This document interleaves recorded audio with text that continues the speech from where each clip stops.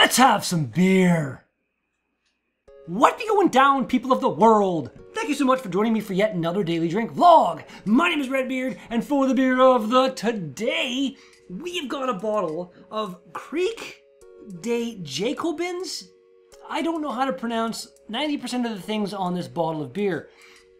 One of the very first sour beers I ever had was Cuvée de Jakobins. Exactly the same looking guy on the bottle and stuff.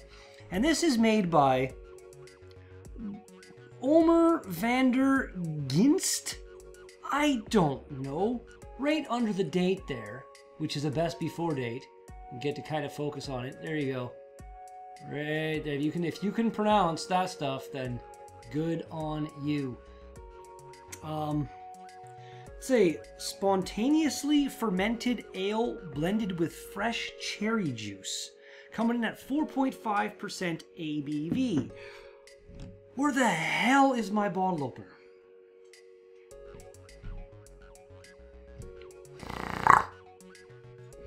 Goddamn thing hiding on the other side of the frickin' room. Oh, let's see the bottle cap. It's kind of cool. Little Kriek, little guy on it. Yeah. Yeah. Let's crack her open. Let's see. Come on. Close. But no. Let's see what we got. Hoping for maybe some red color. Oh, look at that. Oh my. Oh, picture. The redness of that isn't really coming through, so I'm going to attempt to not blind you. There you go. Yes. That looks amazing. Ooh. Ooh. There's cherry in that aroma, but there's also, like, funk.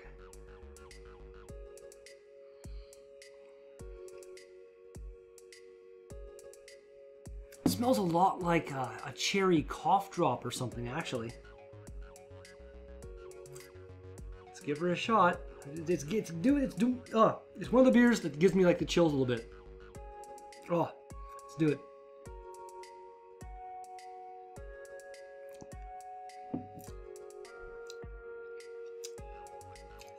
Wow. That's cherry candy. It's a lot like the, was it Sugarstone Maple Sour that I had from New Ontario, like really recently? In that it's like a candy. That maple one was like some kind of sour maple candy. It's like a sour cherry candy. That's delightful. Let's do this. A cheers, everybody.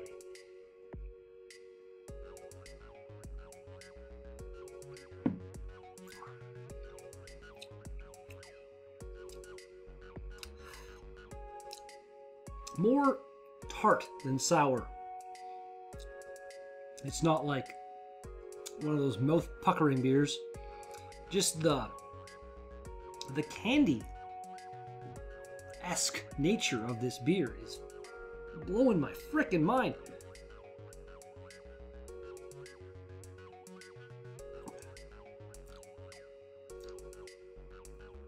It's so tasty. Got some product of Belgium. Contains barley and wheat. That's actually pretty funny. It says barley and wheat. Not and. Well done. Aged 18 months in oaken foeders, Kriek de Jakobins explodes with bountiful cherry aroma. Fresh acidity balances deep woody notes and delicate sweetness. The finish is fruity, tart, dry, and complex with a lingering kiss of almonds and fresh cherries. Almonds. Excuse me. I got no almonds. Enriched with 20% cherries, whatever that means. Yeah, apparently it's good until I guess, April 17th of next year. If it was aged for 18 months, I imagine it's going to be okay for a little bit, even though it's only 4.5%. It's one of those, not really any kind of residue on the bottom. A couple of drips, though. Don't want to leave those. No.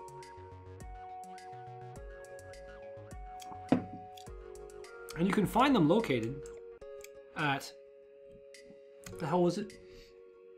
Omer Vander Ghinste, Ghinste.be/en. Yeah, sure. This particular one, I might actually, if I remember. Well, I need to put it right here. Why did I do that? I put it in the description every time anyway. Look in the description if you want to find the brewery. As it's always been. I'm pretty sure I've done that since since number 1. Even though that wasn't a brewery, that was Kraken. That was supposed to be something that was supposed to happen with the Daily Drink vlog, is it wasn't supposed to just be beer. It was supposed to be just like alcoholic beverages. Like I was supposed to try some rye and some rum and some blah and blah. Maybe someday. I don't know.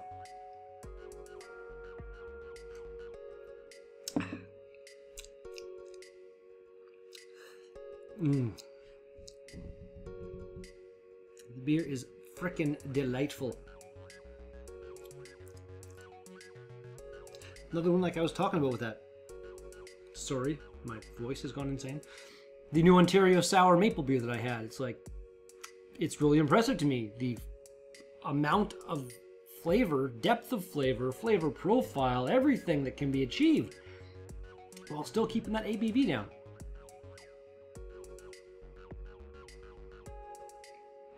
Because I wouldn't say most, but a good number of the more sessionable beers that I've had are very much on the little bit of a boring side. Not this one. Very much not. 9:45. Yeah, we can do it. Why not? Untapped. 3.91 out of 5 with 9,478 ratings overall.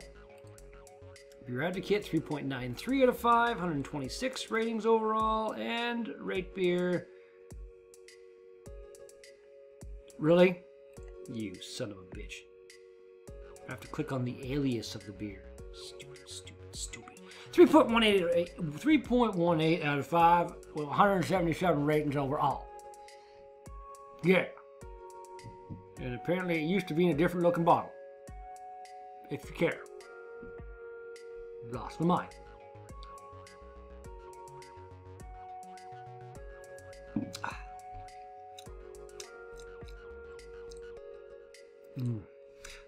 I don't know if I can actually have another one of these though. Like it's really overwhelming the palate with that cherry presence. What is this down here? Belgian Family Brewers. They're like some kind of alliance of Belgian brewing company things or something. If you're all getting together to band against the Anheuser-Busch and InBev and all that garbage, then good on you.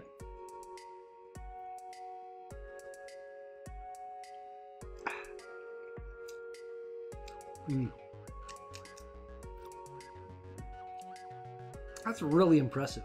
Really, really drinkable. Again, though, one is enough. Really sweet candy, cherry going on. Treat number last.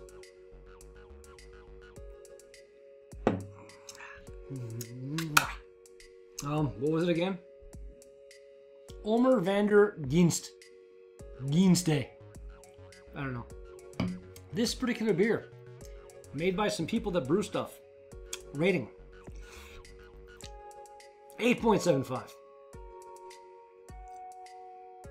Nah, 8.5. Because I bump it up to actually 9.5 if it had ingredients and a date, which it does not, except for the barley and wheat, and the best before date.